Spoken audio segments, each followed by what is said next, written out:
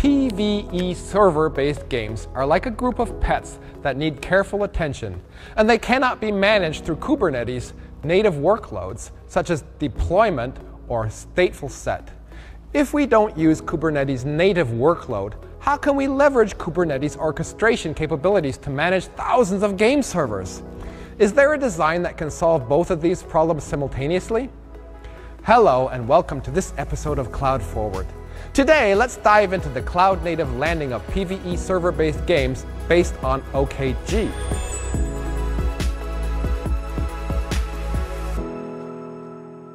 Deploying PvE server-based games on Kubernetes often encounters a dilemma. Why is that? Let's look at the characteristics of PvE server-based games. Firstly, individual servers have a longer runtime, and stopping the service should be avoided as much as possible to enhance the player's gaming experience. Secondly, there might be configuration differences during server startup. Thirdly, over time, different servers may have varying states, requiring directed management such as changing resource specifications, image versions, or directed server merging. Additionally, a single server container may have multiple processes, and the quality of server services needs to be defined by users. With these characteristics, it's easy to understand the challenges PvE server-based games face when landing on Kubernetes. For example, using Kubernetes native workload, fine-grained management of game servers is not possible. Specifically, using deployment management generates pods without a status identifier like a sequence number, making it impossible to perform stateful service discovery based on the sequence number. Additionally, it's challenging to differentiate the status differences between game servers, and state loss occurs during unusual restarts with no automatic redirection for configuration or storage. If using stateful set management, although pods generated have sequence numbers as status identifiers, updates or deletions can only occur from a larger to a smaller sequence number, making it impossible to manage game servers in a directed way. It also cannot perceive the state differences between game servers. If not using Kubernetes native workload, leveraging Kubernetes orchestration capabilities to manage a large number of game servers is not possible.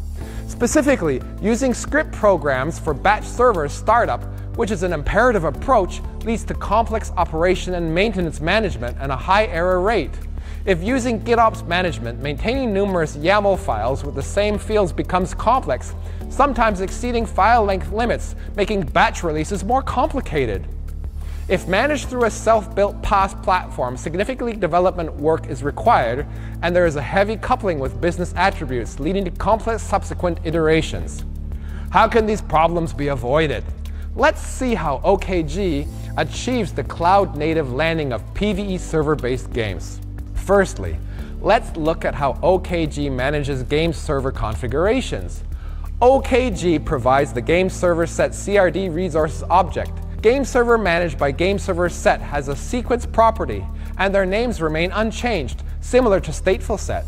Therefore, leveraging the feature, there are various ways to differentially manage game server configurations. Then, mount object storage. By using object storage, different configurations for different game servers are placed under path names after the game servers, ensuring a one-to-one corresponding between the bucket path and the game server, declared via PVC on game server set. Here you can see a schematic of the approach. The YAML example looks like this.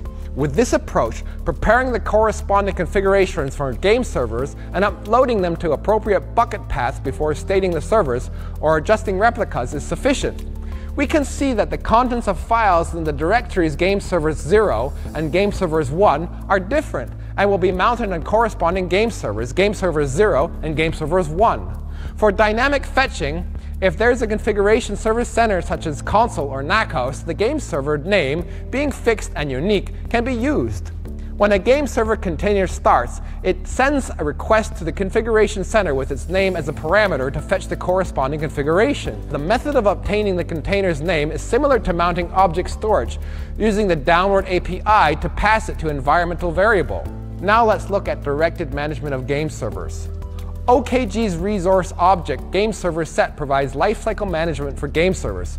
Operation and maintenance teams can configure the lifecycle management methods by setting the game server lifecycle owner. There are two lifecycle management methods for game server which can be set in the field.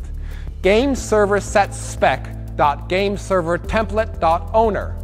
Method 1. The owner is pod.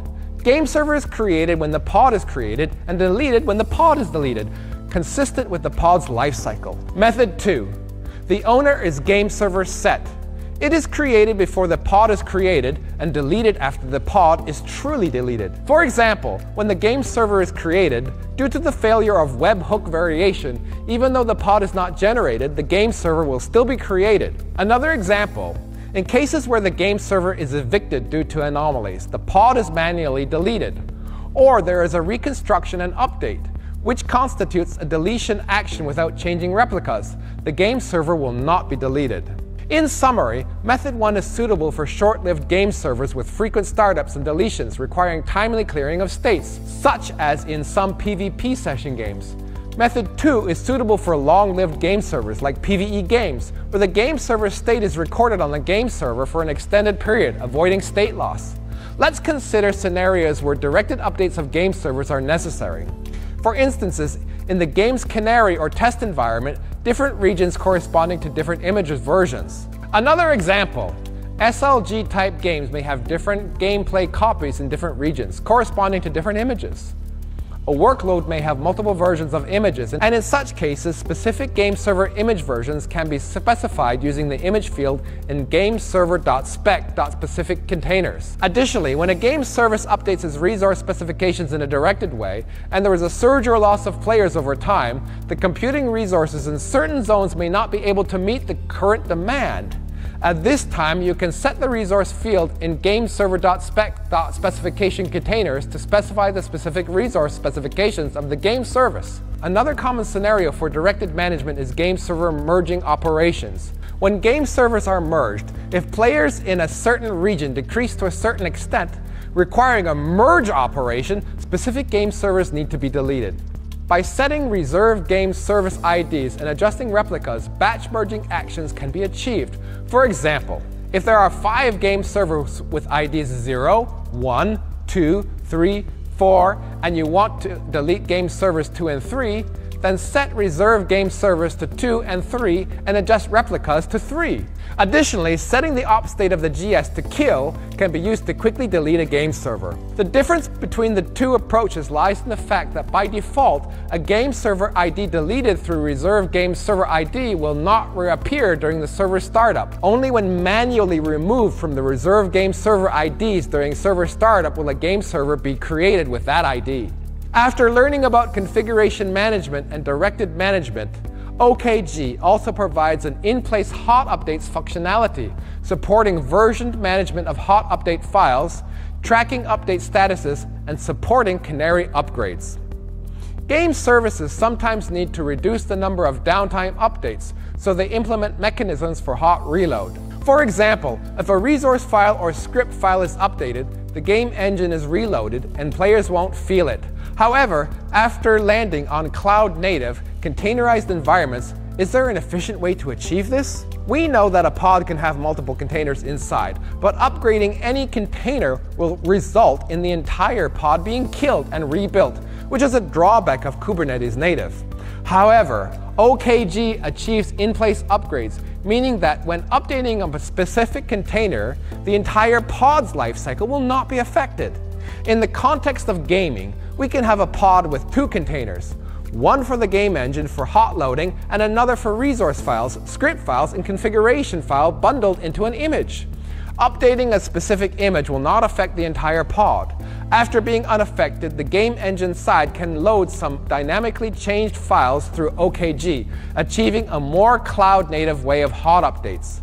OKG supports version management of hot update files, records the mapping between versions and the corresponding content, supports tracking update statuses, and facilitates canary upgrades. Especially when there is a need for canary updates, traditional hot updates mechanisms such as external storage cannot achieve version management, track update statuses, or perform canary upgrades. Still, OKG can overcome these limitations.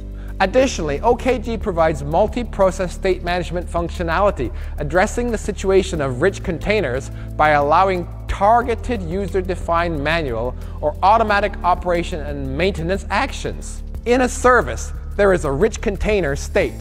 When many gaming companies initially land on Kubernetes, they may not split the processes inside a pod finally, and they may not know the states of these processes.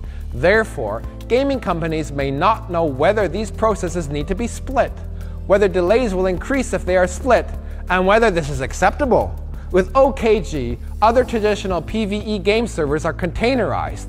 They exist in a rich container form with a pod, where multiple processes are managed uniformly. Fine-grained perception of process-level states can be achieved, and targeted fault handling can be performed.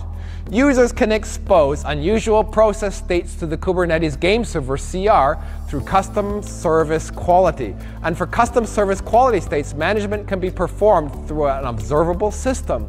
There are two methods: through kube event alerts, notifying operation and maintenance teams to manually perform fault recovery, or through OKG's fault service recovery function, setting commands or scripts to be executed when a certain state occurs. This is the design solution for landing PvE games on OKG that I share with you today. If you are keen to know more about Alibaba Cloud, cloud-native game solution, click the link in the description below, and don't forget to subscribe to this channel for more videos of Cloud Forward in the future. Until next time.